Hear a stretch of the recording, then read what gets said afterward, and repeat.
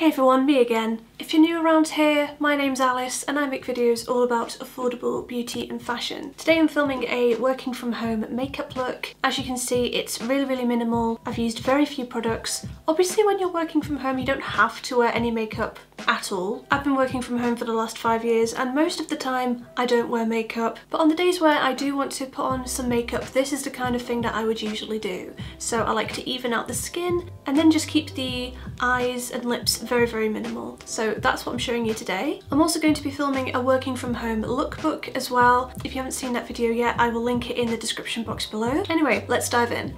Alright then, let's put some makeup on. So you might be able to get away without using any primer just when you're having a relaxed makeup kind of day. Personally, I like to use a little bit just because my skin is a little bit more on the dry side and I definitely notice a difference in terms of like how smoothly my foundation goes on if I don't use a primer. So I'm just going to use a little bit of the Revolution baking oil and I normally blend this out with my fingertips and that's absolutely fine. But recently I've been kind of dabbing it on with a brush instead. And I do get through a bit more product when I do it this way, but if you have really sensitive skin, it can kind of help if you just don't want to be touching your face as much.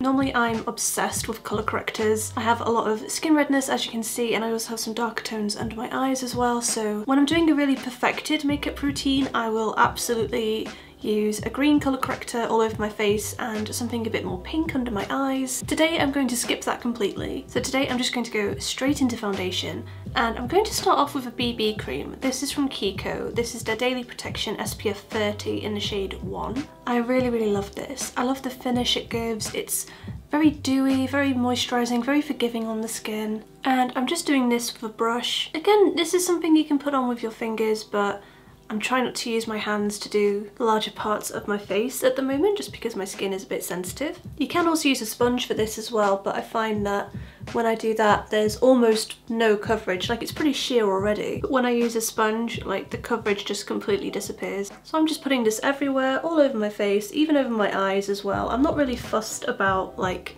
priming my eyes properly or anything like that for looks like this. In terms of coverage, this isn't actually doing that bad of a job. I think if I had better skin and I didn't have like larger patches of redness on my cheeks and stuff, I'd be really happy to just wear this on its own. It's a really nice product. So like I said, if I had better skin I would just leave it there, but I don't. So I am just going to take a little bit of the Colourpop No Filter Foundation Stick in the shade 07N. This is a bit darker than the BB cream, so it's going to be much easier just to cover those stubborn areas of redness. It's also got a bit more coverage to it as well. So I'm just going to dot this just on the more flushed areas of my face.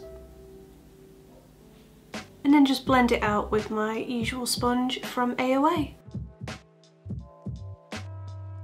I'm also going to put a bit of this down my neck as well, and that will really help to just darken up my neck a bit because my neck is looking a lot lighter than my face recently. Normally I like to use a few different concealers when I'm doing my makeup, so I'll use a creamy one under my eyes and then something more matte over my blemishes. But for more minimal routines I just like to use one. This is the Maybelline Fit Me Concealer in 05. It's a really good all-rounder. It does a pretty good job of everything and the shade is really nice for brightening up the face as well. So I'm just going to put a bit under the eyes and then gently fuse it out just so I really brighten the area without too much product. And then I'm also going to use a bit of this around my nose and around the centre of my face as well.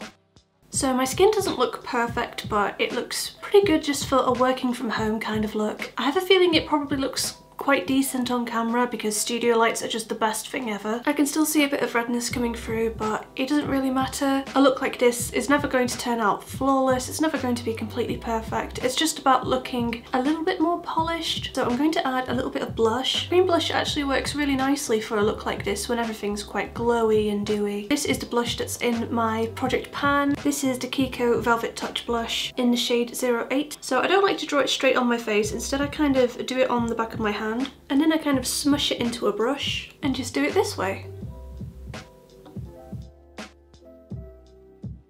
And I usually like to take my foundation sponge and just kind of fuse it all together.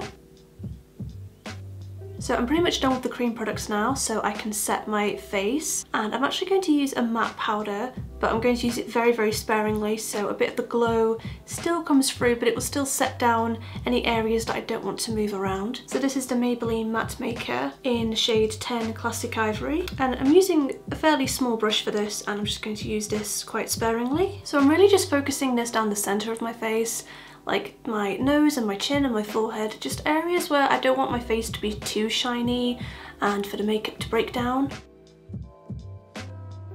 So I do just want to add a little bit more definition to my face, but I don't want to use contour. I find that when I use contour, I really, really need a perfected base, like a solid medium to full coverage. Otherwise, things just look a bit weird. So when my base isn't quite as perfected, I do prefer to use a bronzer. So I'm going to use this one from AliExpress today. And I'm not going to be too precise or anything, but I'm just going to try and do like a 3 on either side of my face. And I'm going to build this up quite generously on my neck as well, as my neck is still looking a bit pale. And I'm also going to use a little bit on a smaller brush just to frame the eyes a little bit as well. So I'm just putting that on the crease and then smoking it out.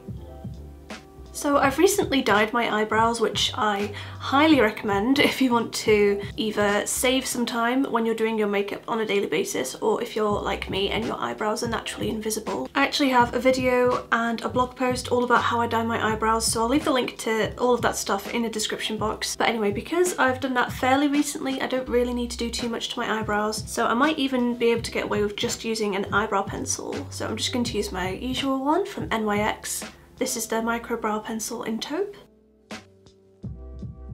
Sometimes I use a tinted brow gel after this, like the one from Essence, which I love and use in a lot of my videos. Today I think I'll be able to get away without. I'm going to skip highlighter just because I feel like there's so much glow going on in my base already that I don't really need it, but I am just going to set the face. You obviously don't need to set your makeup at all, especially if you're not leaving the house, but I personally just always like to do this no matter what makeup routine I'm doing, just because I have dry skin and I find it really helps everything kind of come together. So I'm just using the nearest one. This is from Revolution Pro. This is their Supreme Hold Finishing Spray. I'm going to keep my eyes really, really minimal today, so I'm just going to curl my lashes and add a few coats of the Maybelline Lash Sensational Mascara in Intense Black. I don't really use any eyeliner or anything like that for routines like this. That's just my personal preference. And then finally, I'm just going to add a little bit of lip colour. When I'm working from home, I really like to just go for a tinted lip balm. And recently I've been reaching for the Maybelline Baby Lips in Cherry Me. This feels really lovely and nourishing on the lips, and it just adds a nice pop of colour. This is probably one of the quickest makeup tutorials I have ever filmed, but when it comes to working from home and doing minimal makeup, I just don't really feel the need to make the looks as perfected as I normally do, and therefore I use a lot less products and it takes a lot less time. So I really hope you guys enjoyed hanging out with me and watching this look come together. Let me know in the comment section down below what you prefer when it comes to makeup. Do you like your looks to be a bit more minimal, or do you go all out, or are you more like me? Do you do a bit of both? Give this video a thumbs up if you enjoyed it, and that's everything from me. I'll see you in the next one. Take care. Bye.